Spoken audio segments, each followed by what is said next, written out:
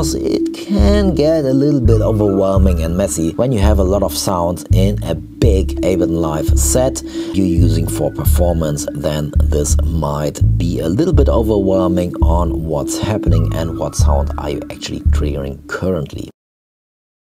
Would it be nice to have a big drum rack display of the current drum rack you are playing? Possible now via Max for Live, and you can see even when you are hitting your sounds, or via your MIDI controller, or via your eDrum kit, or via MIDI clips. It will light up the different fields with the different sounds here. So you have this big pop-up display which you can open up. You can change the size. You can have this sitting on a second screen if needed, and you can save the position, and when you open up this Ableton Live set, it will open in this position here. Cool. So how to set this up? Maybe first I will show you that you can change the background color. So if you want to customize this and have some different colors for the text and for the background, you can pick those down below here in the color section.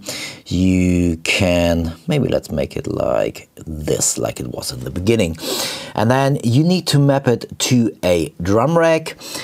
So this is pretty easy. So if you just hit map, and then you need to select the drum rack, for example, the on and off button here, and it needs to be from the actual drum rack, not from the nested effect control or instrument rack here. So you need to touch this, and then you can see it's mapped now. It will display the name, and you need to hit T once, trigger that connection once to make sure this is connected now, and it will display the name in the pop-up window of the current drum rack here as well. I will show you in a second how you can connect more drum racks and then cycle through those or automate the selection of which drum rack should be displayed. Okay, but first, this is a simple connection, and it will display the colors here of the chains. So if you open up the chain view inside the drum rack, you can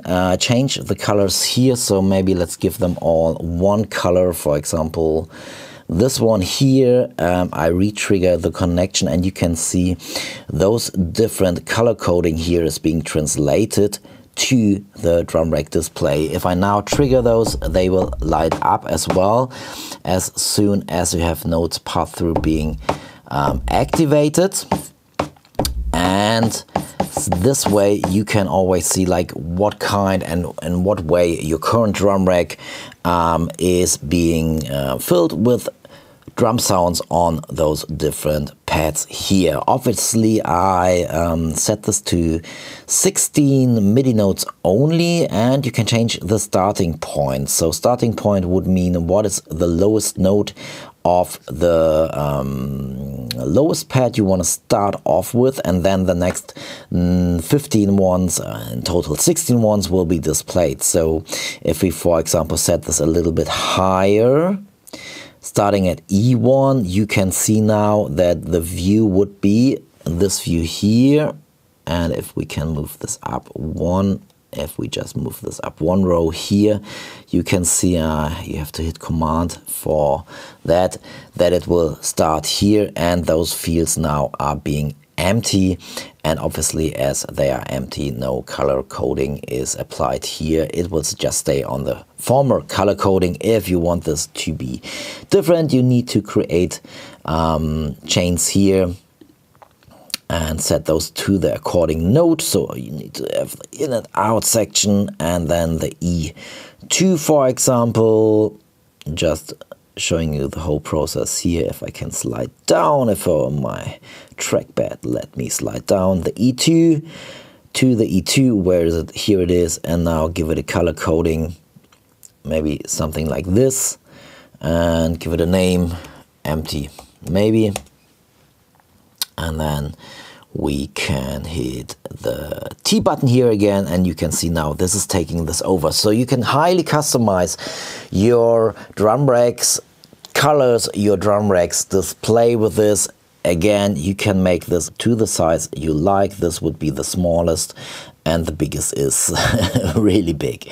Okay, cool. So let's connect a few drum kits here. Let's set this back to C1 because that's usually the one everyone is using for custom kits here as well, or for preset kits here. C1 is usually the starting points, and obviously this needs to be set to, or is set to C1 per default. Okay, so let's map another kit, and just so you know, I could have obviously kits anywhere. So if I want to map a kit, and let's fold this down for a second, if I just take a kit here, pass this over, now I go to my device and I map the second kit here. I go to the kit, I just touch the on and off button once, and then I can see in my device here the second slot is this kit now. And if I now open this drum rack display view here, I hit T once, you can see it's now taking over those colors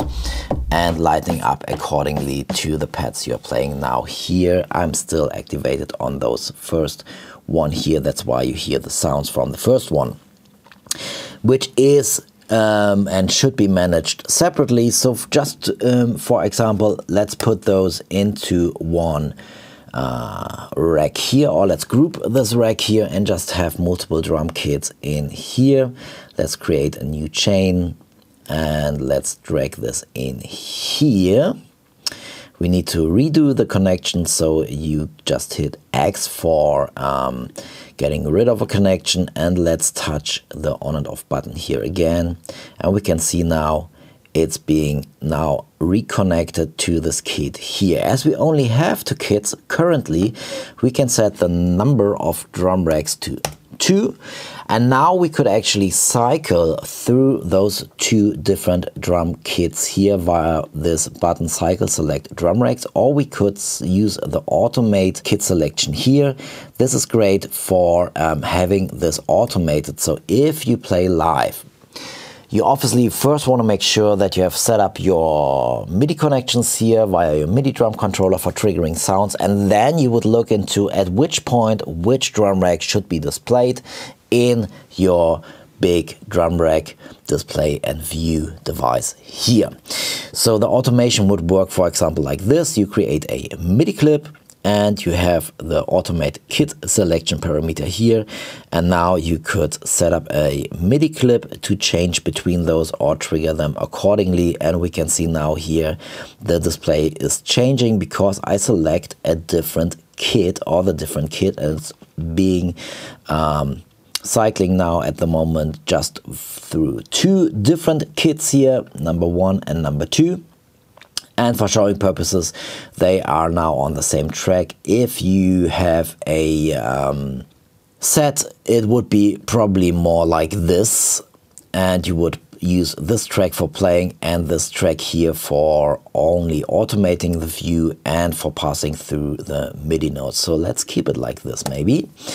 And we can see now we still have the notes being played, and now if we would automate the playing kits here, having a kit selection via the chain selection, for example, that's for a different video, but just so you understand, those are now being on one track being automated to play the right sound, and on one track being automated to view and to display the right sound names in here. Cool. There are a few more things actually. If you want to MIDI map or key map your selection and don't want this to be automated, you can do this via your T button here. So for example, if I get rid of the automation here, and if I just hit the 1 now, it will display my first kit I mapped. If I hit 2 now, it will display my second kit here because I set up key mappings here. This can be done via MIDI obviously as well. For the MIDI, it's a little bit tricky because if you map a MIDI button to a button in a Max for Live device, it will stay on. So if we do this really quick like this here, for example, you can see if I hit this once, it will stay on and you have to hit it twice. That's why there is a button map mode being implemented here to momentary, so it would switch off automatically, or the button wouldn't stay on and you don't have to hit it twice. You can do something here via direct MIDI in as well. So if you route your MIDI controller in here and you want this to select and being triggered via a MIDI node and not via the native MIDI mapping here, you can set this up here as well. So you would send your controller's MIDI node directly into here to trigger the selection of the first one or the second one in this case.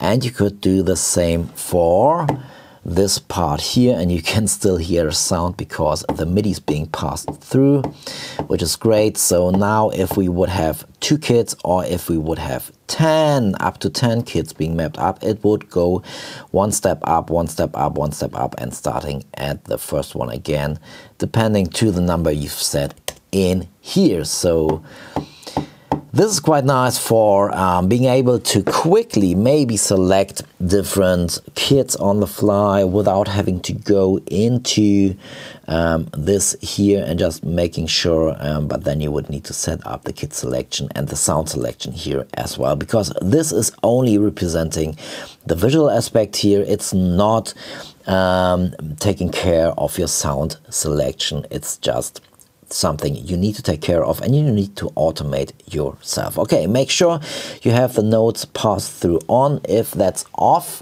no blinking will happen. If you have this being turned on, you can see that the fields you are currently playing are blinking, and this way you get some even more better visual control of what you're actually playing here, because it can get a little bit overwhelming and messy when you have a lot of sounds in a big live Ableton Live set you're using for performance. Then this might be a little bit overwhelming on what's happening and what sound are you actually triggering currently.